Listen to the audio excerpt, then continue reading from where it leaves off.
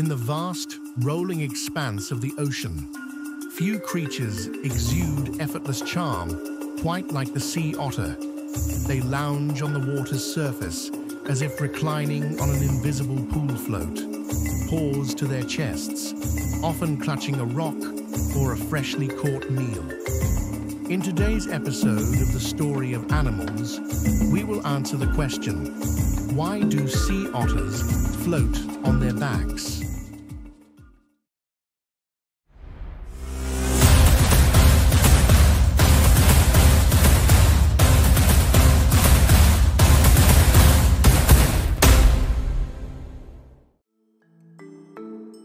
Unlike other marine mammals, sea otters don't have a thick layer of blubber to keep them warm in frigid waters. Instead, they rely on the densest fur of any animal on the planet, around 1 million hairs per square inch. That's like having the world's most luxurious built-in life jacket. This dense fur traps air, creating a natural flotation device that helps keep them buoyant. The result? Floating isn't just a habit, it's a survival strategy. Without it, they'd expend far too much energy staying warm and afloat in the chilly waters of the North Pacific. But this thick, fluffy coat comes with a catch. It requires constant maintenance. If a sea otter's fur becomes matted or dirty, it loses its insulating and buoyant properties. That's why these furry perfectionists spend hours grooming themselves every day, rolling and fluffing their fur to keep it in top shape. They even blow air into their coats to improve buoyancy, a built-in flotation system perfected by nature. Ever tried eating a bowl of soup while treading water? Not easy. For sea otters, floating on their backs serves a practical purpose. It's their version of a dining table. These crafty creatures are one of the few non-human animals to use tools, often carrying a favorite rock tucked in a loose fold of skin under their arms. When they catch a shellfish snack, they roll onto their backs, place the rock on their stomachs, and use it as an anvil to smash open their meal. It's like having a built-in plate, but much more effective at breaking open tough shells. This unique behavior allows them to dine comfortably without expending too much energy. And considering they need to eat about 25% of their body weight every day to fuel their high metabolism, efficiency is key. That's roughly the equivalent of a 150-pound human eating 37 pounds of food daily. While floating alone is common, sea otters often gather in groups called rafts. Picture a fluffy flotilla of otters, paws linked, drifting together in a sleepy, social mass.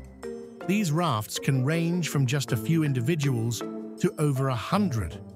By holding on to one another, or sometimes using kelp as an anchor, they prevent themselves from drifting away in strong ocean currents.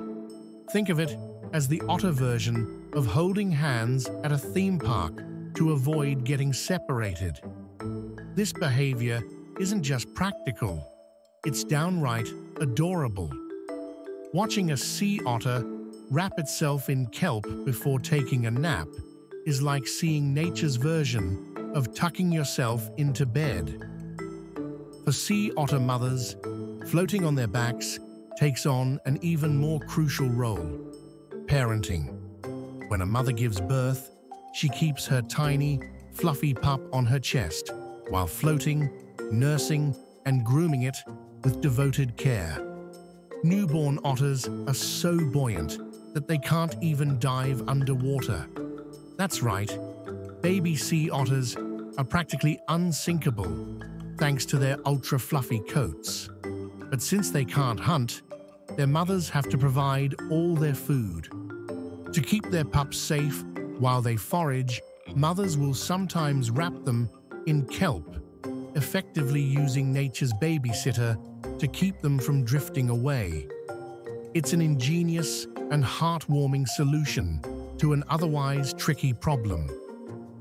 If you've ever tried treading water for an extended period, you know it can be exhausting. For sea otters, floating is an energy-saving strategy. Since they don't have blubber to keep them warm, they need to burn calories at an incredible rate just to maintain their body temperature. By floating instead of constantly swimming, they conserve energy while staying warm and dry.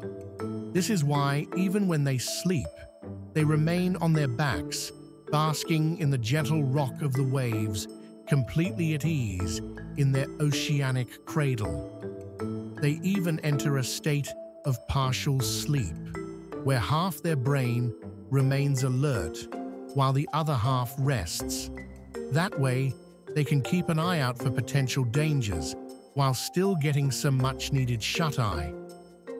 Floating isn't the only thing sea otters do that's remarkable.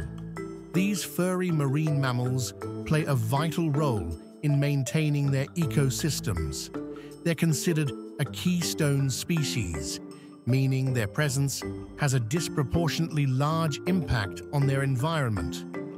By eating sea urchins, a favorite snack of theirs, they prevent these spiky creatures from overgrazing on kelp forests. Without otters keeping the sea urchin population in check, kelp forests would be decimated, leading to a ripple effect throughout the marine food chain. So in a way, sea otters aren't just floating freeloaders. They're the unsung guardians of the ocean. So, why do sea otters float on their backs? The answer is a mix of survival, practicality, and sheer cuteness. Whether it's maintaining their ultra-dense fur, dining in style, socializing with friends, caring for their young, or simply conserving energy, floating is an essential part of their daily lives. And let's be honest, if you had the chance to drift through life on your back, wrapped in a cozy bed of kelp, wouldn't you take it? Now, it's time to see how much you've learned from today's episode. We've got 3 fun trivia questions coming up. Ready? Let's start. Question 1. What allows sea otters to stay warm despite not having blubber?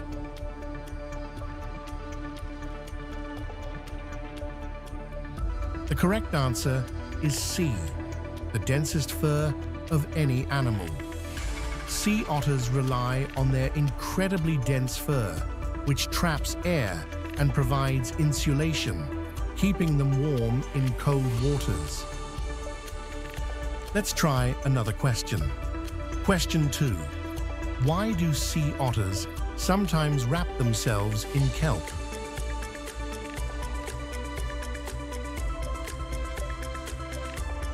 The correct answer is B, to prevent themselves from drifting away.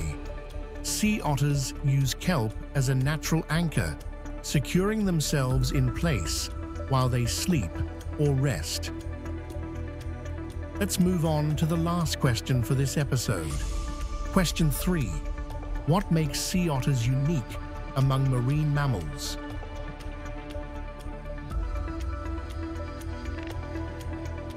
The correct answer is A. They use tools to open shellfish. Sea otters are one of the few non-human animals known to use tools, often carrying a favorite rock to help them crack open hard-shelled prey.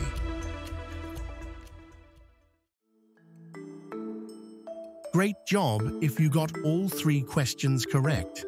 If you missed any, don't worry. You've just learned some fascinating facts about these incredible floating fur balls.